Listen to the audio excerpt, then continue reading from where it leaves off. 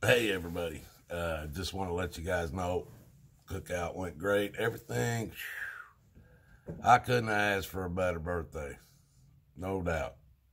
Um, my granddaughter, I just wish I could just share this little girl with you because, man, she's just a very special little girl, and all that meet her say the same thing.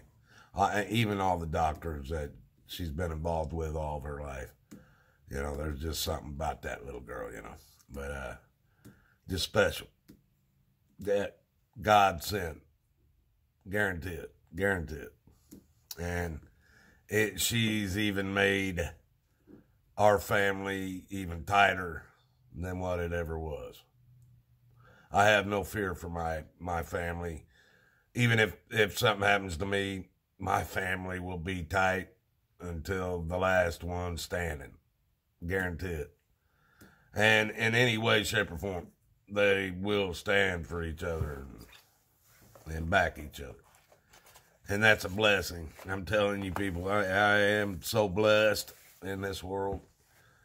I just wish I would have realized it at a younger age. Because things could have been a lot better for me. A lot better for me and a lot less heartache if I would have realized it. But like I said, I'm going to make this short. Just wanted to give everybody a big thumbs up for this birthday because I loved it. I really did.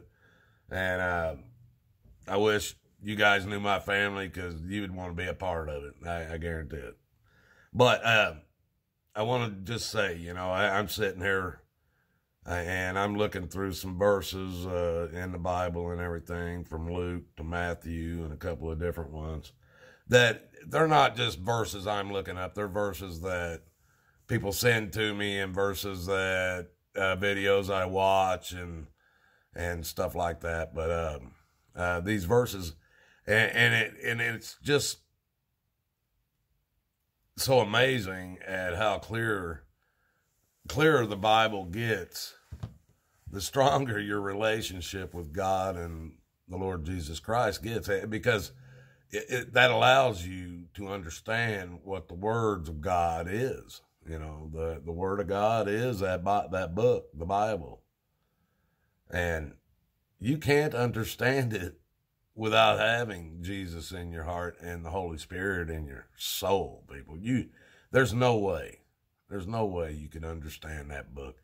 That's why it's the best-selling book ever, all best-selling. There is no book that's ever matched it.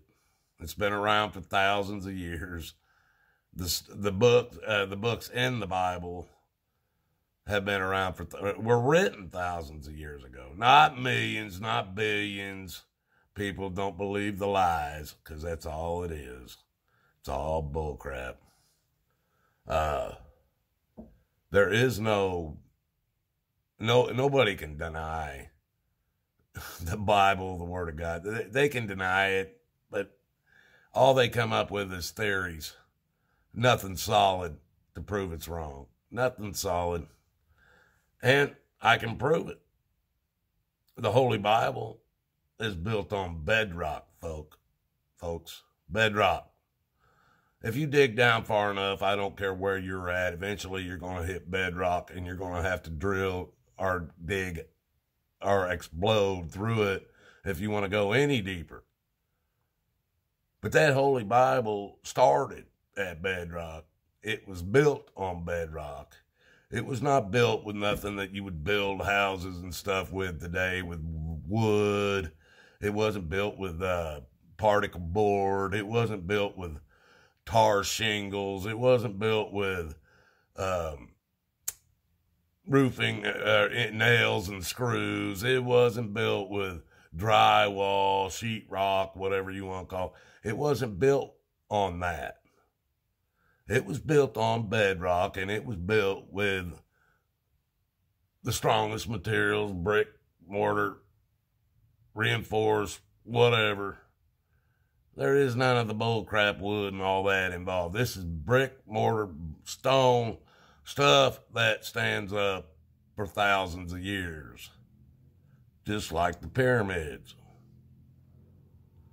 And look at the churches, folks. Come to the northeast part of the United States and just look at the churches. They look like castles and stuff from damn Europe and all over. I mean, castles from anywhere, even Scotland, wherever. I can show you many of them around here. They look like they're from the Middle Ages. But, hell, where was I at? Let's see. Oh, I was saying, the Bible, the Holy Bible, all the books, the stories, the Word of God sits on bedrock, built on bedrock. People, you take this story of your ball earth flying through an empty vacuum of space. You take this whole heliocentric bull crap that they've told you. None of it goes past about the 1830s. Everything you're believing today, folks, is built on, it's not even built on dirt. It's not built on a mud. It's not built on sand. All this entire globe earth, heliocentric bullshit, is built on quicksand at best, but I would say water, and there's nothing for it solid to stand on. And none of it goes much farther past the Civil War. None of it. There's, I think, let me see, I think it was evolution actually goes back to the 1830s, 1840s or something. And the Big Bang Theory is 1900s, like 1930s, folks. The Big Bang Theory is 1930. Big Bang Theory. Theory. Not real. Nothing about it real. Nothing about it been proven. And the dumbasses even came out last year and said, well, you know what? We found a star that go back 20 billion years farther than the Big Bang. 20 billion years farther than the Big Bang, people. The Big Bang was what they claimed started everything. There was absolutely nothing. No planets, no Earth, no nothing, no sea, skies, nothing. And then all of a sudden there was a massive explosion. And then everything existed. The entire universe with gazillions, unlimited amounts of space, stars, suns, planets, Earths, all this shit, people, humans, aliens, whatever. This whole satanistic lie. Now, they say, or it wasn't now, they came, I think it was last year or the year before. It might have even go back as far as the year before. They found a star that they believe is so many billions of years, even older than the Big Bang Theory. Than when they thought the Big Bang Theory started. People, that's because once you start telling lies, you got to keep telling more lies and more lies and more lies and more lies and more lies in order to cover your lie that you told from the beginning. That's why I tell you today, everything you believe about life is a lie. And you all have fallen for it. And you know what, people, there's really nothing I can do about it. I mean, they write songs about it. You guys all chant the songs. I hear you bebopping down the damn road. Fuck that bitch. Fuck that whore. That's what I do for all my money. Fuck that bitch. Fuck that whore. or that's what I do for all my money. It's worse than anything.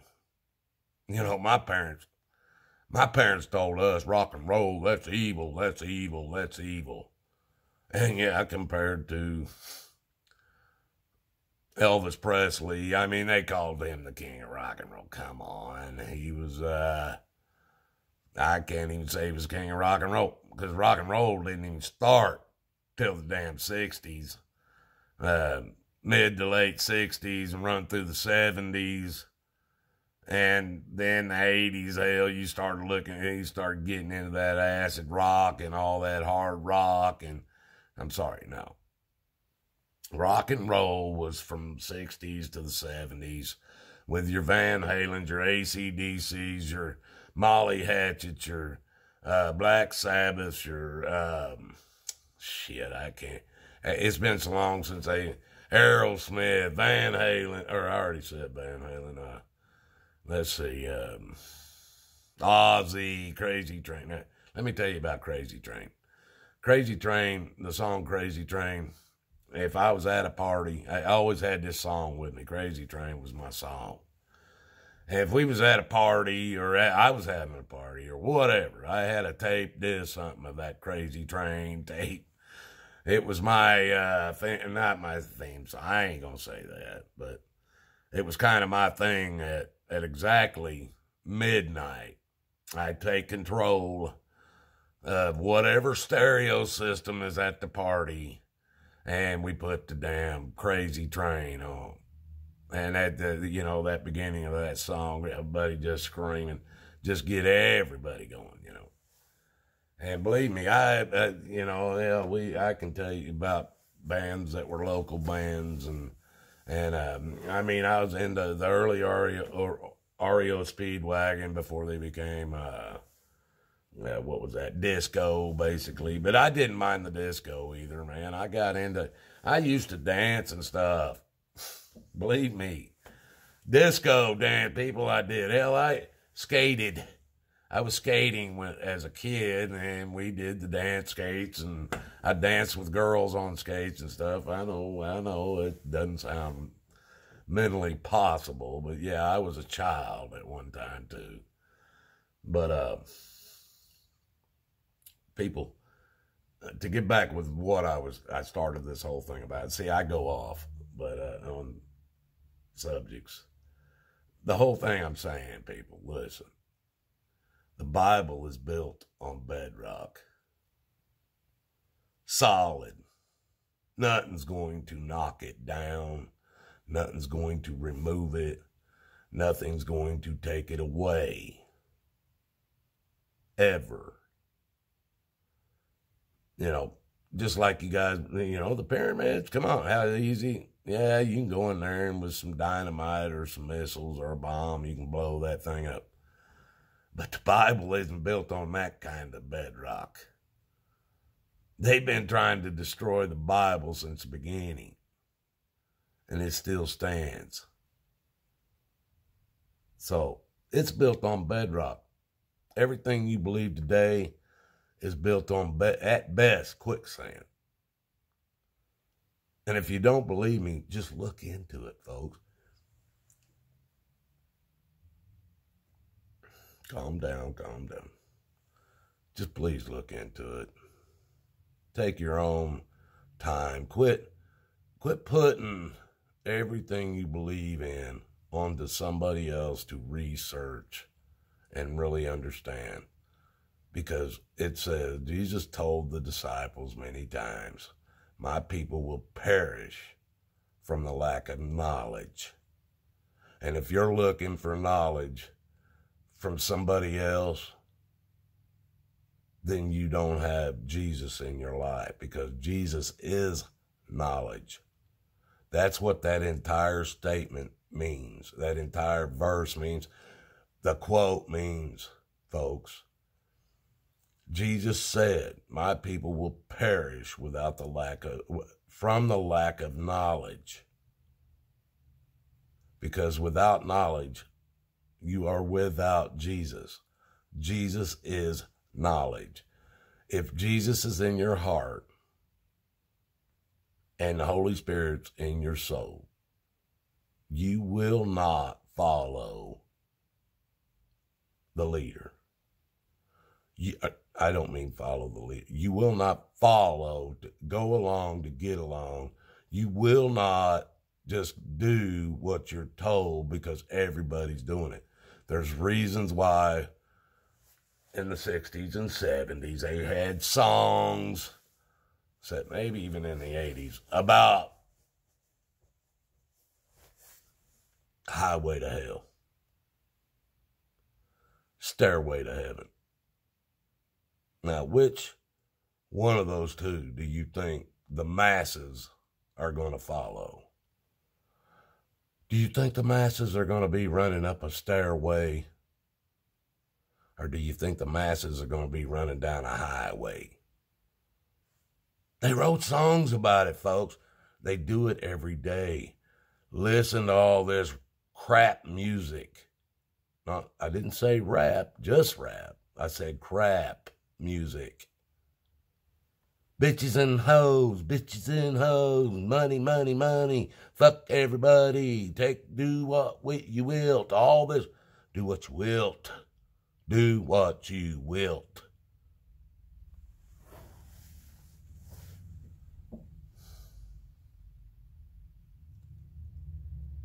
I love you guys, man. Whether you believe it or not. Whether you know me or not. I look at you guys as one of my kids almost, you know. I just want to protect you. I just want to protect you, man. The tornado's coming. Please. Get in the basement. Get in the basement with me so we can protect ourselves. Love you guys, man. Man, look, only way out of this is through Jesus Christ. Make no mistake, folks. God loves you and so do I. Watachi had a hell of a birthday this week. Or the last 2 days, man. It's been a 2-day celebration, and I've had a hell of a day. A hell of a 2 days. Please, guys. All hope is not lost. This isn't over. It's not over. You'll know when it's over. Believe me. Love you guys. Till next time.